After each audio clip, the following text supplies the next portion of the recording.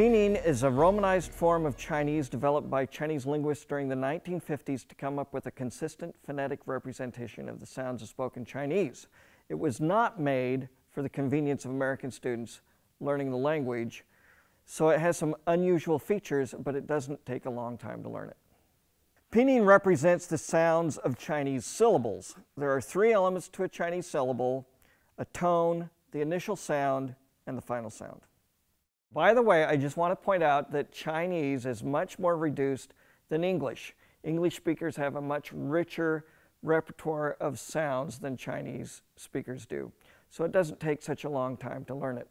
In one estimate, there are about 16,000 different syllables possible in English, or actually used in English. In Chinese, there are only 400. With the inclusion of tones, that makes it 1,600, which is about 1/10 of the number of syllables in English. Chinese is a tonal language. Every language has intonation, so in English you can actually hear the rising and falling of my voice in pitch as I use sentences, and everybody does that all the time. Japanese is the same way, a sentence-based intonation. Tonal language like Chinese, the tone becomes fixed to a particular word, and that tone is associated with that word in each case. There are 4 tones in Chinese, not including the neutral tone. The first tone is high and level, a little bit longer at the top of your speaking voice. The second tone rises from the middle upwards, like asking a question. The third tone drops down to the lowest area of your speaking voice. And the fourth tone goes from the top to the bottom very quickly. So the first tone is like an opera singer. It's unusual in English, so it sounds funny to use it. It's high and level. Ma, like you're singing. Ma. The second tone is almost exactly like asking a question in English, like, where is mom? Ma, ma, rising from about mid-tone upwards. Ma. The third tone, sometimes when it's independent, it'll go down and back up, but usually it just goes down low. It's like a diesel engine when it's idling, ma, ma, ma, ma, and you just take one of those syllables, ma.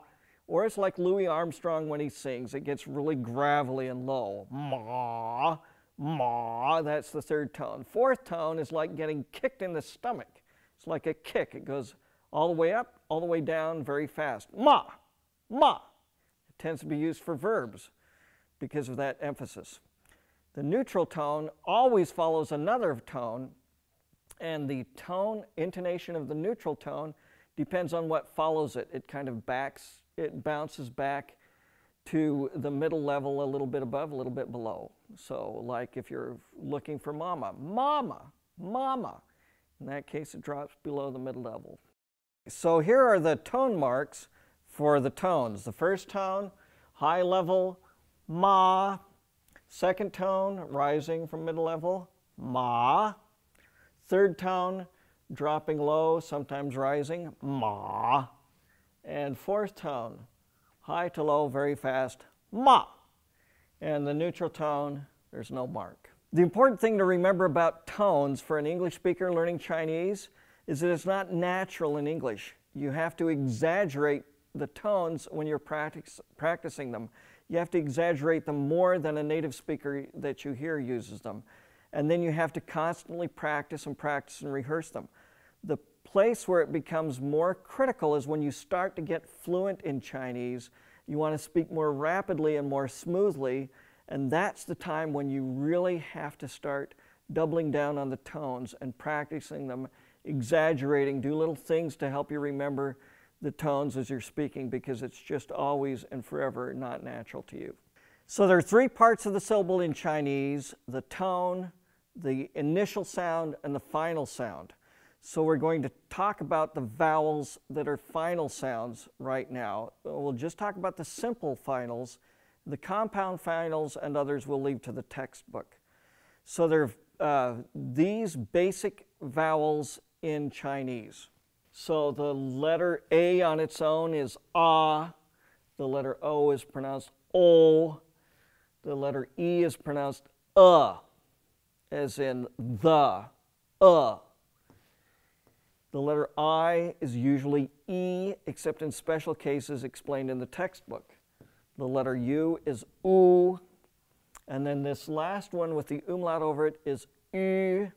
It appears in German, in French, and some southern dialects when people say thank you, which is made by doing E with your teeth and tongue and then forming a U with your lips. Ü, Ü. It's the same as this same vowel in German and French, and in some southern dialects when people say thank you, it's the same sound. Ü. Okay, so of the three parts of the Chinese syllable, the tone, the initial sounds, the final sounds, now we're going to go to the initial consonant sounds. These particular ones are basically the same as in English.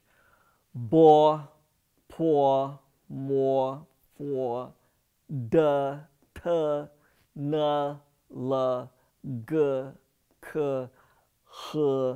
The only difference here is that the H represents a more guttural h that you might expect from German, a deeper back in the throat h. The others are fairly similar to English, but there might be a little bit of difference that you might pick up as you're learning Chinese. Now these next three sets of initial consonants are different from anything in English. The letters are pronounced different than the way we pronounce them in English, so this just takes a little bit of a walkthrough. These are pronounced towards the front of your mouth, right behind the teeth. Ji, chi, xi. Ji, chi, xi. There's a little more hissing in this Q sound than there would be like in cheese in English. There's more hissing here than there was in she sells seashells. She, a little more hiss than that. These are pronounced up against the hard palate. The Z represents a sound that is like adds. He adds another fish to the soup. Z, z. So it starts off with like a D form of the tongue and then moves into a buzz. Z, z is like rats, a TS type sound. Starts with a T and then goes into the hiss. Z, and then S is like a snake. S, just a hiss that you vocalize. Then these bottom four are the retroflex. Retroflex means back bending. So your tongue is supposed to bend back, but of course it can't do that. But it goes way up towards the top of the soft palate. Jr, and it winds up with your tongue making a buzzing sound along the roof of your mouth like this. It needs to feel like you've got a little honeybee between your tongue and the roof of your mouth. And if you do it right, it will tickle, it will feel funky, it seems unnatural and strange, and if you've got that, then you're doing it right. So the first one, way back, and the tongue pressed against the soft palate. A little bit more of a slip through there. And then finally, this is just that sound itself, just a buzz. So